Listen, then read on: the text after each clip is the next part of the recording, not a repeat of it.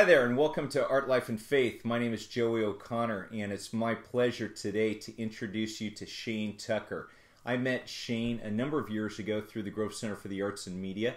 At the time, he and his wife Christy were ministering in Ireland. They have 3 children, and they've had some wonderful adventures, some travels, ministering in my homeland. My grandfather came from Ireland in 1898.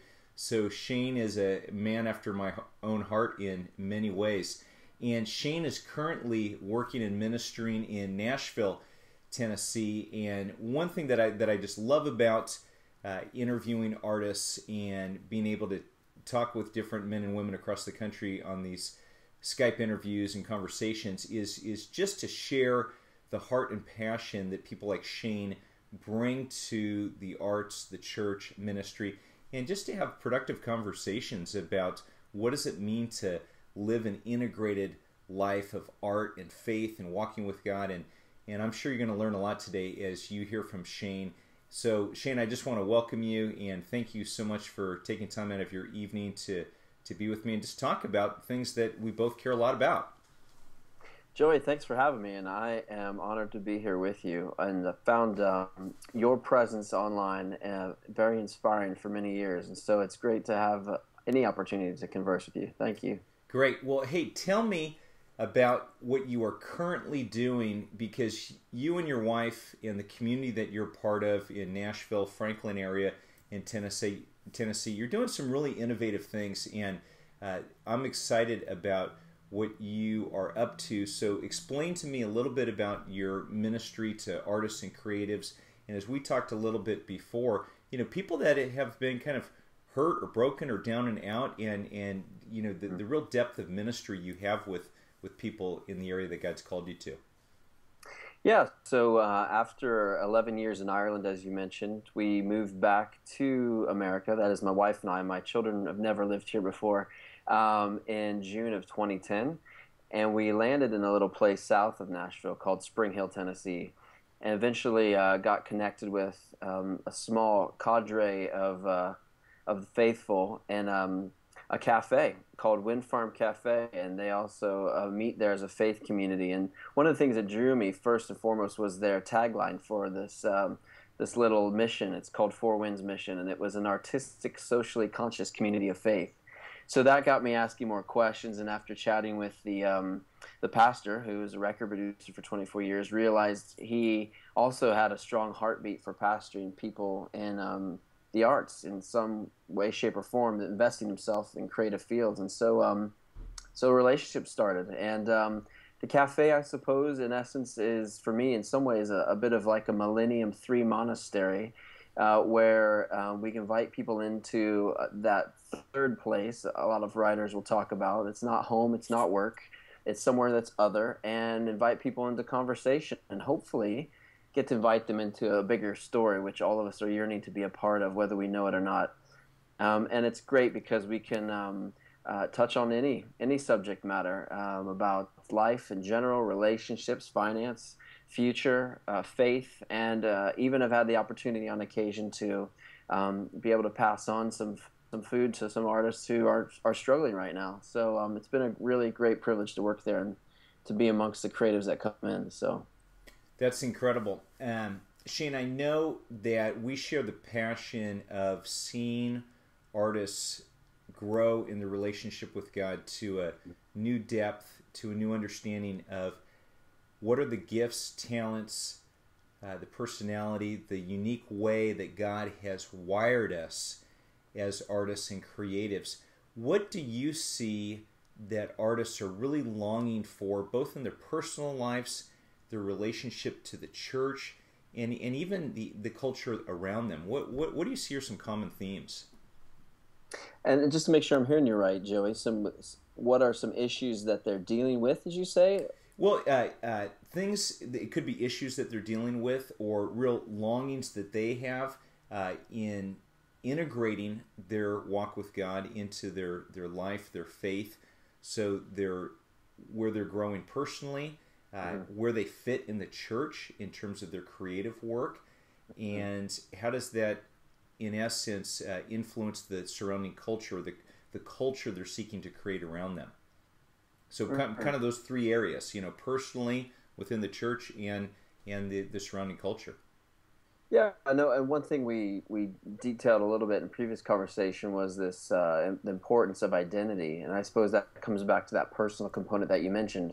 And for me, why I'm so passionate about pastoring creatives, is because of the calling that I believe generally creatives have in their life. It's a prophetic calling in some ways, being able to paint a picture of the future, for people that will be one day, or that can be one day, no matter what medium they're trafficking in, be it painting or writing or recording music or making films, So personally, for an artist, for me, it's really trying to encourage them to really, I suppose, recklessly abandon themselves to God's good care of them, and in so doing, grow in that intimacy where that identity springs from. And so, I suppose more corporately, if I'm understanding your question right, where do they find themselves in the church? And I guess oftentimes I've felt, and I don't think this is nothing new. In fact, I know it's not. I've been hearing it for years and years, but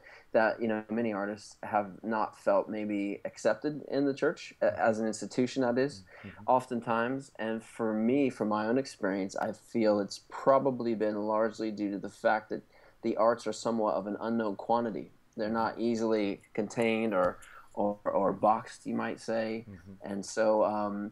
The church often has a problem with mystery to some degree, by and large, and that's really what the arts are. I think one individual says the role of the artist is to deepen the mystery, and I think that's true. So I don't know if I touched on the third one. What was the third one again? Well, the third was just for artists of faith, or someone who would call themselves an artist who is a Christian.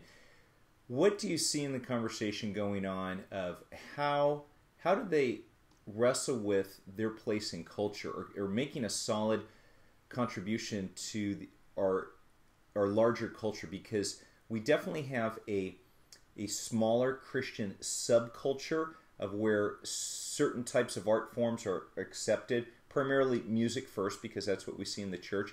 There's a Christian subculture of film, there's a Christian subculture of visual art, but those subcultures really don't always make a big impact in the broader, larger culture, primarily because in many ways, pastors or churches are only looking for art for evangelism purposes. And it's not to say that art can't fill that purpose sometimes, but as we know, when it's all the times, it can easily slip into propaganda or real authentic ways of sharing a compelling message in kind of a canned, formulaic way. So there's, I guess, to frame that question better, is for the artists that you meet with, how do they see where they fit in that larger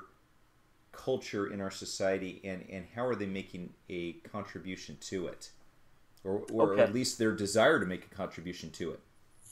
Yeah, I see what you're saying, and I think that we certainly have operated in that mindset of what is Christian art versus what is mainstream art, and I mean, and that conversation, as you and I both know, has been going on for quite some time, and I mean, I could say, regardless of whatever arena that you're intending to traffic within, to work within.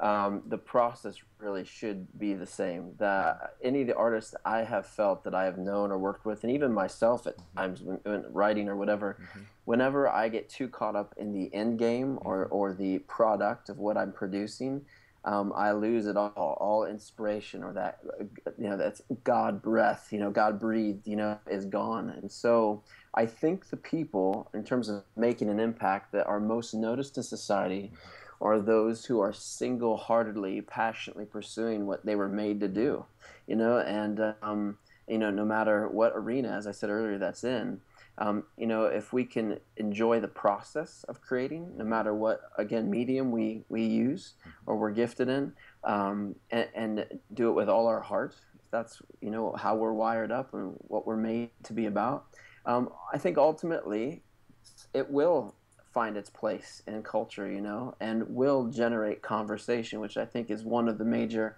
roles of the arts, is to raise the significance of the question, you know. And so it comes back to me about not being overly consumed with the end product. And in this area I'm in Middle Tennessee, in Nashville, being primarily, you know, music-based, I suppose, artistry around here, you know, it has been for so long about the end game. Like for record labels, how much money can this artist generate for us? And I think that short circuits the whole vocation, if you will, of the artist. Right. I've had some interesting conversations lately, and in one project that I've been working on in particular, the issue of craft and excellence has come up again and again, because, and when we dial this back to this issue of identity, if the focus is on just the product, the end game, but we don't begin with our understanding of first who we are in Christ and what this co-creator relationship that we have with God is, and we're not committed to the excellence of developing the necessary disciplines to improve in the craft that God has given us, the end game for that product is usually going to be a shoddy product, which reflects poorly on not only the artist or on God or on the actual product that's produced, but it has a whole lot to say about what we really believe. You know, if we're just pushing something to get out into the marketplace, but it's a shoddy product, what does that really say about who we are as artists and our understanding of ourselves and our identity? Do you see that playing out in any ways in some of the people that you dialogue with, and or different projects that you've seen developed over the years? Yeah, I mean, absolutely. And again, I think it's that motivation, that starting point oftentimes for artists, you know, like, why am I doing this? Why am I getting into this? You know, is it for the love of the art, you know, or the sense of I'm called to this, or is it because I want to make a name for myself, you know, doing something? And I think, you know, I've certainly struggled with that my whole life, wanting to be known for doing something well. And I think, you know, going into it with that heart's motivation is always going to end up pulling the rug out from underneath of us. You know, it has to come from a certain sense of authenticity, like you mentioned earlier, because of our identity, you know. I'm thinking of this natural, organic process, you know, about creating that. Oftentimes, you know, an excellent piece of art, no matter what, again, medium it is, will point back to the artist naturally. You know, people want to start asking questions about that individual and their life and their story. And then, you know, us as works of art, as human beings, ultimately, an intimate relationship with our Creator in Christ will ultimately then point back to Jesus himself, because, you know, so it's a very natural process. The art back to the artist, you know, and then the artist, you know, back to the Creator, if you will. And so I think it's the motivation. I think that often, you know, starting out to want to be known rather than just doing something because you're made for it. You love it, you know, and right. the people and the community of people that you love doing these things with. So, yeah.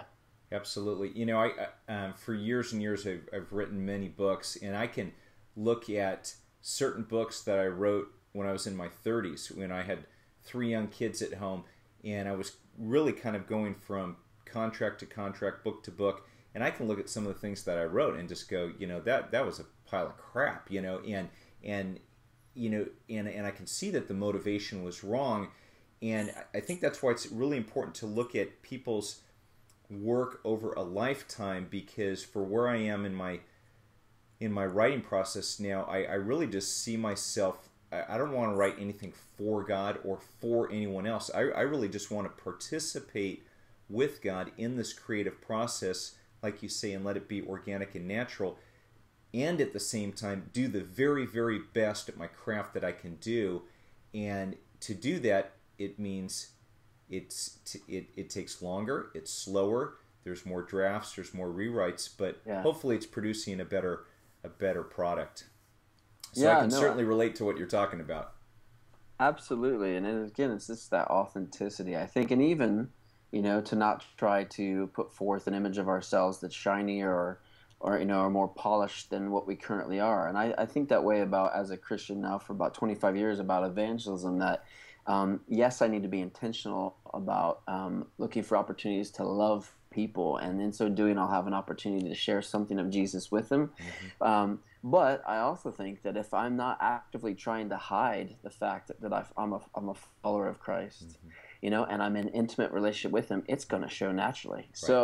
So yeah, I think I've certainly, it's just me being able to tell the story thus far that God's been writing with my life, and as I've experienced Him, I don't have to make anything up. He'll use that. Absolutely. Well, Shane, last time when we were closing up, you talked a lot about intimacy with Christ and identity, and you talked about this whole idea of story and how important it is that we see our individual lives in the context of a greater story. So in wrapping up today, what would you just say to an artist who's discouraged, who really needs to get that big picture perspective that, hey, there's something bigger going on than just my struggles, than maybe my finances or my relationships? What would you just say for that artist who feels discouraged or misunderstood, where they're fitting in God's story at this part in their lives? How can we encourage them?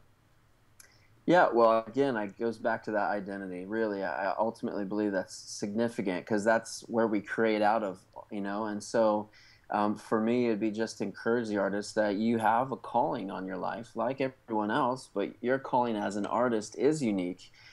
In essence, a vocation of a prophet, if I dare say so, of, again, being able to foretell a future that it does not yet exist, to paint a picture of the future that can produce passion in somebody, or to touch on those issues of ultimate significance or meaning for us as human beings that resonate with all of our hearts, because we were all made by the same Creator, whether we're in intimate relationship with Him or estranged from Him. And so the artist, I think, is really significant, being able to in essence invite people into the story that God's writing with our lives through whatever art form they work in. So I mean, I would want to encourage them with that. And I guess too, in that process, to say that as a prophet, oftentimes it's important to recognize the ability to step away from the traffic of life for a period of time and be in those places of silence and solitude, because oftentimes artists feel that their inspiration comes from activity, especially engaging with other artists either through their art forms or in conversation, and that's good, but it's equally as important to take time away on our own for us to hear that still small voice and to allow God to breathe in us. And that's, again, coming back to the meaning of inspiration. God breathed. And so there's one last quote which I think illustrates as well. I pulled it up here just a second ago. It's from an individual from a period of time, which we'll all know, and I'll tell you his name in a second. He says, every prophet has to come from civilization or from the busyness, but every prophet has to go into the wilderness. He or she must have a strong impression of a complex variety and all that it has to give, and she or he must serve a period of isolation and meditation. This is the process by which psychic dynamite is made. So that's from Winston Churchill, and that for me just really illustrates that sense of, as important as getting inspiration from others is, equally as important to take time away for that psychic dynamite, like Sir Winston Churchill talks about, to be created, and for us to create out of a place of authenticity as God speaks with us. That's a good word, and that sounds like a subject for a whole nother interview and conversation. Shane, I really appreciate your time. Tell me, how can people get a hold of you, your website, for people that are interested in talking to you more, finding more about your ministry in Nashville? Yeah, so I mean, the place where I work is Wind Farm Cafe. That's windfarmcafe.com, and there's live video feed every day in the cafe and different conversations we have with artists, both speakers and musicians. But personally, the nonprofit we set up as a chaplaincy service for people in the arts, helping creatives find their calling and their voice, is Soul Friend, and that URL is artistsoulfriend.com. Perfect. Well, Shane, thanks so much for being with me tonight, and I hope you have a great evening and a super week, and really appreciate you being here tonight. God bless you. Thanks, Joey, for the time. I appreciate it, brother. Take care. Okay, take care now. Bye. Bye-bye.